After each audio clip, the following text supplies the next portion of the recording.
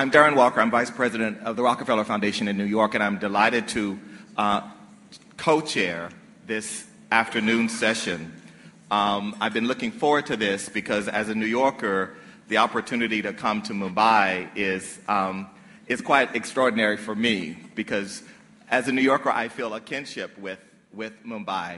There is a kinetic energy about this city and what Jane Jacobs called the sort of messy organicness, the order within the disorder that I feel very at home with here.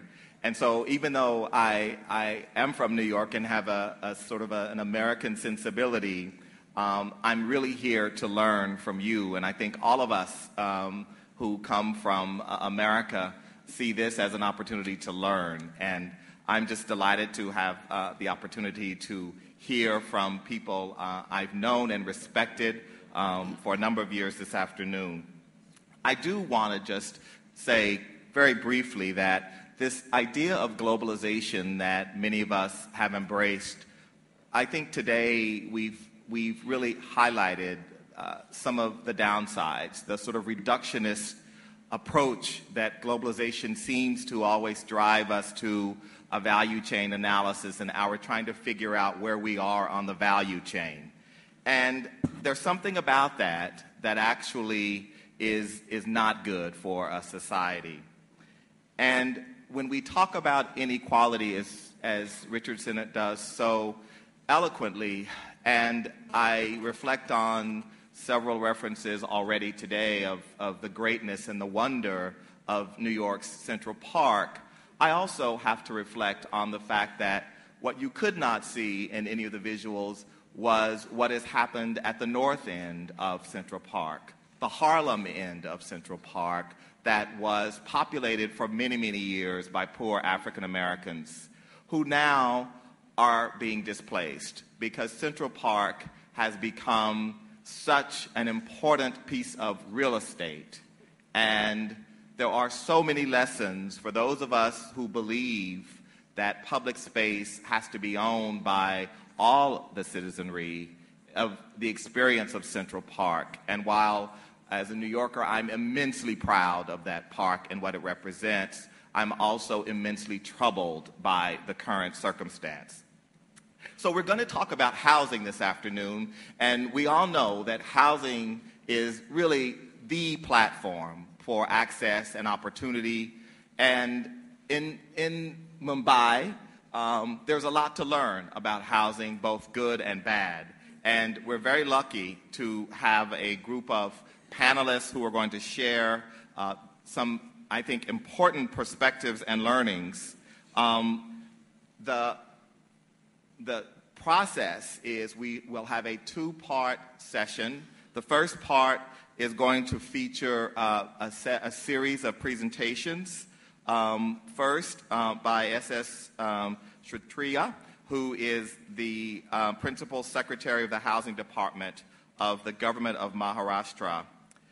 We'll then hear about Dharavi, which is a community I have been obsessed with since my days of working in Harlem and meeting the amazing Jakin Apratham, who I had the pleasure of befriending a number of years ago and who has been a learning partner for me. And Jakin and Sheila Patel have been two people I have relied on for intelligence and information, and I'm so looking forward to this presentation. We'll also hear from Mukesh Mehta, who is the chairman of MM Project Consultants.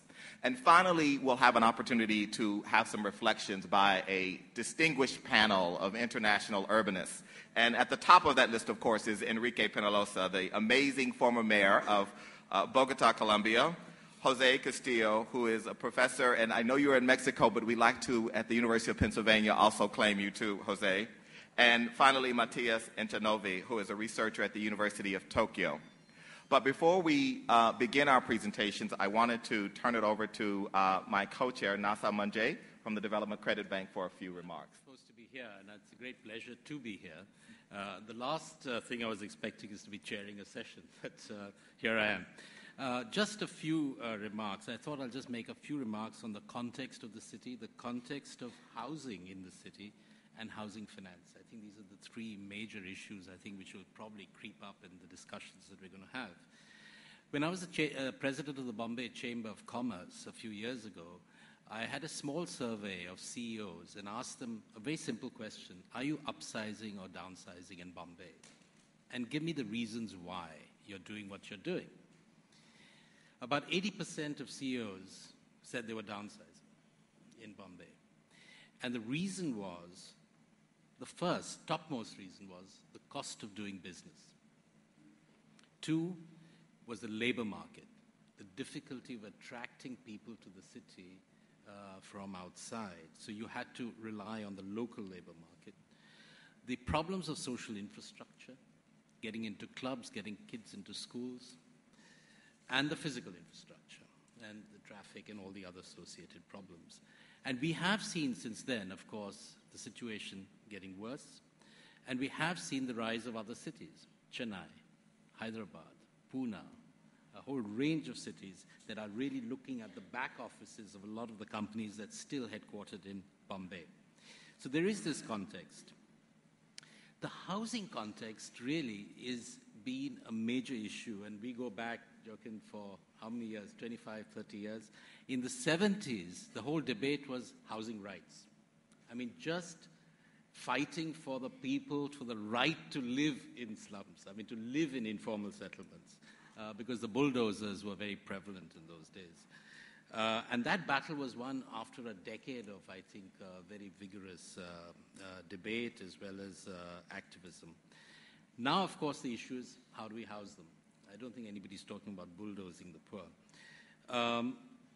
I think the improvements of infrastructure in Bombay are really creating this whole issue of project-affected people. You know, you have to make room for infrastructure, you've got to widen roads, you have to build bridges, and obviously any infrastructure you put in is going to displace people. So in a sense, a lot of the discussion took place about 5 years ago on how we are going to rehouse people in project-affected areas. And I think that triggered a lot of thinking about how we can actually broaden that scope to beyond the project-affected people. So you're seeing that emerge. To my mind, there are 2 or 3 very basic issues, and I think they will crop up in the discussion, is that the biggest issue for housing the poor is going to be the issue of land. The land supply curve in Bombay is extremely steep. It's very inelastic. So a small change in shift in demand means a huge increase in prices and rather small response on quantity on the ground. And we are seeing that today. I mean, you're seeing at the high end, $1,000 a square foot is what what a residential premise costs you. And those costs, of course, go down right through the market. But if you thought of conditions more favorable to having slums and informal settlements and a lack of improvement, you could not think of a more favorable circumstance that Bombay has today. In a sense, we need a revolution in terms of the context of which housing gets done. I think a lot of solutions are found within the constraints that we ourselves have set. So if we start opening up those boundaries, we can get much more done much more quickly. We have an act which was mentioned, the Urban Land Ceiling Act, which this state is the last to remove. Almost every state has removed the Urban Land Ceiling Act. For some reason, Maharashtra will hang on to the ULCA. And I suspect it has a lot to do with Bombay. The second is the Rent Act. We have a very, very draconian Rent Act, which actually limits the rental housing that's available. You have a planning process which requires 65 permissions to even start moving, and it takes you 2.5 years to get projects off the ground. That has been crashed a little, but it's still a very tortuous process.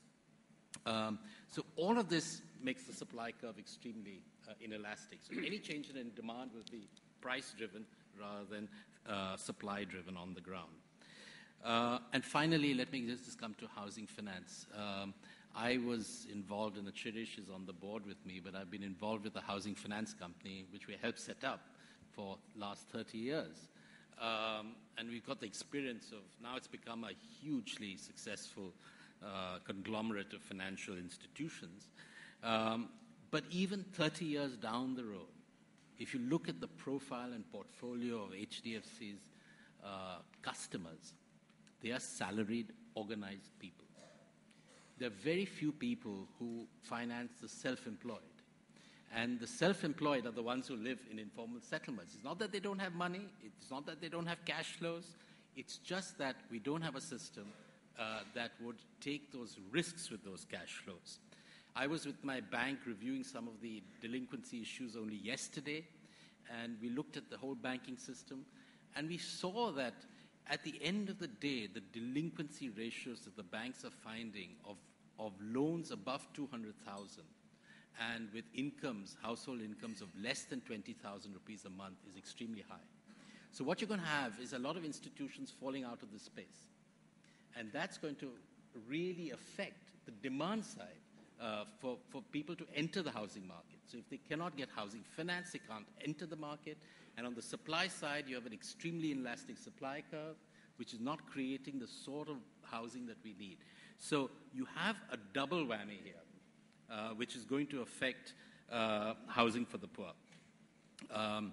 In a sense, Kirti Shah, who did a lot of the fighting on housing rights about 20 years ago, I love the statement he made I think at an international conference. He says, you know, India has two major institutions for housing. HUDCO and HDFC.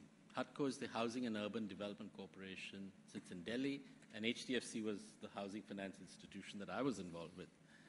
And so the trouble is that one understands nothing about housing, which is supposed to be HDFC, and one understands nothing about finance, which is HUDCO.